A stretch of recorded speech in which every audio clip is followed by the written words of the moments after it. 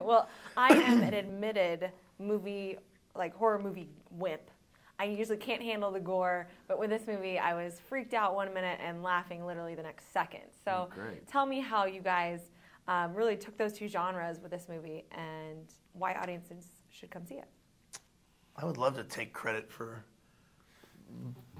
putting these two genres together, but that's all Eli and Morgan. They mad geniuses. Yeah. That's what it is. There was a lot of that. And this is the horror, and this is the comedy, and it's a tough mix. It's a tough balance to make. A lot of times you see that done with a lot more comedy, leaning on the comedy. You know, the scary movie franchise, which it is. There's like 5 or it's a big one. That is so comedy, so spoofy, and they just leave reality. This was much more about playing it as real as possible in the most ridiculous circumstances. Somebody could jump into a wood chipper. Realistically, it could happen. We reacted to it as it happened, but that's where the humor comes from. Yeah, truth and comedy for sure in this movie. But what is it about? Why is someone jumping in a wood chipper? Oh, Tyler. Well, Labine? For comedic effect, obviously. I mean, anytime somebody goes into a wood chipper, it's hilarious. My uncle does it every Christmas. Yeah, it's a bit of a party trick, right? Yeah. Oh, there he goes. Uncle Joey's in the wood chipper again. He's getting down to not so many appendages anymore. He's, But no, the funny thing about this movie is like the sort of taboo element of laughing at all this death and gore, I think is really appealing. Like I remember the first time we saw it at Sundance with a big crowd. It was like it took a minute for people to realize, like, I'm supposed to. It's okay that I want to laugh at that. And then once everybody starts getting in on the joke, it's like it's infectious. That's the thing about the comedy in this movie is that it's almost like, it's a little taboo. We're encouraging you to laugh at something horrible, and we're just reacting to it as the actors in this situation. And that's like Alan said, that's why it's funny. It's like we're being concerned for you. You don't have to. You can just watch the misunderstandings and the bodies pile up, and we'll take care of the rest for you, and you just laugh. Exactly. Like the moment where the guy shoots himself in the head, I was laughing. I'm like, I shouldn't be laughing and right it's gross, man. This His brains are all over the window and shit. Like, it's gross, but it's hilarious. It's a bit of an anomaly. I don't get it either, really, why that's... Well, in real life, when young people die, it's a riot. It is. And college kids... We're exploiting that natural tendency to laugh at wasted youth. Yeah. Okay. So, So now, how did you two sophisticated gentlemen make yourselves these complete idiot hillbilly crazy guys? We really did. Again, would love to take credit for where that came from. It is Eli and Morgan, but the cool thing about Dale for me was that Eli, when he approached me about the part, he had seen me in a couple other things I'd done where I've sort of made a bit of a career out of being like a snarky, sharp-witted, asshole best friend or whatever. And then there's Dale, who was like the simplest, sweetest, character in this movie. And I was like, why in the world did you think of me to play this guy? And Eli just was like, because I saw underneath that stuff that you can really strip everything away and that you're really like a sweet fellow. And that was really fun to do. It was really challenging, but that was what was so cool about it, was that I got to like really just be a big dumb animal, just really just leading with my heart and sort of being a kind of a big scaredy puss.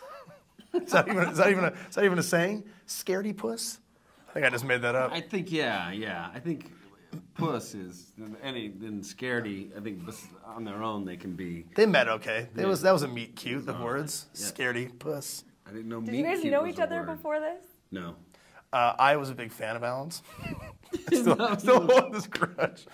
No, I am. I continue to be. But before we met, I was like, Alan Tudyk's doing this movie? Hot dog. I was like, oh man, and he showed up, and I was like, oh, I really, I'm a big fan of your work. And he was like, yeah, I don't know who you are. I'm sure it wasn't. It wasn't like that, but I was definitely like, I was like, and do you? And he was just like, I know you've done some stuff. I don't know. I haven't seen any of it. I have to say, your work in Tucker and Dale, which I've seen now. Yeah, many times. Brilliant. Thank you.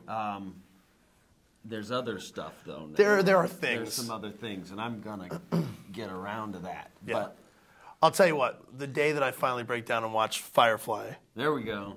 You have to watch Reaper. Oh, yeah. All right? Yeah. Quid Got pro it. quo. All right. Yeah. That's a Okay, so deal. now that you've seen the movie and seen each other and seen the whole thing, what is your favorite line in the movie and or moment? Oh, 'Cause shit. I know I love, it's been a doozy of a day. Oh, nice. It has been a doozy of a day. I love just everything he does in that scene cracks me up. That's very nice. On accident. I think it's lame to quote your own line as your favorite line in the movie, but Tell me yours, and I'll say that's mine mine. is, I shouldn't let a guy like me talk to a girl like you. Somebody's gonna die. I love when Dale says, "You have to. You had to know if a guy like me fell for a, You're messing for a it up girl so like bad. you, someone would have to die." Something like that. And don't you love it when my character says, "When we shake," and I say, "That hurt very much." Yeah. My favorite moment is when Alan at the end. My line? Yeah. He says, looks deep into my eyes, and says, "What?"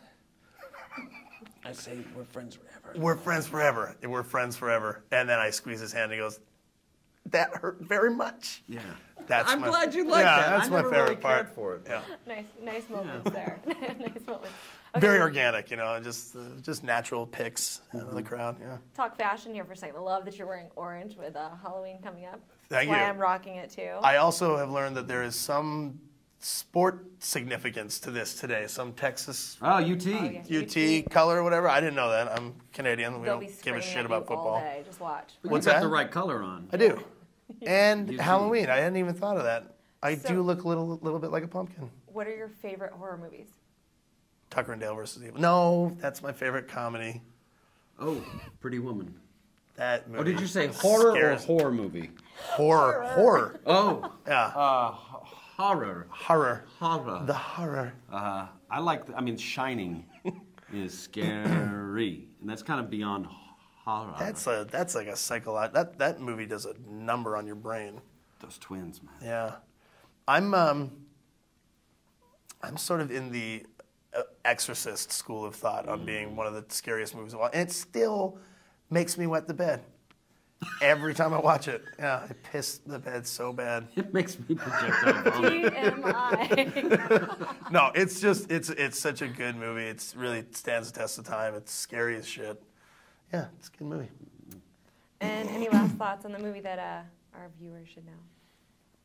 I think you characterize this movie as just a good movie. I think once you try to pitch this movie to people, you're like, well, these kids think that they're trying to kill, and they're literally falling asleep while you're pitching it because it's impossible to pitch. All that's left to say is if you like good movies and you want to laugh at a bunch of really rotten stuff, go watch this movie and you won't be disappointed. All right, will do. Cool. Thanks, you guys. Thank you.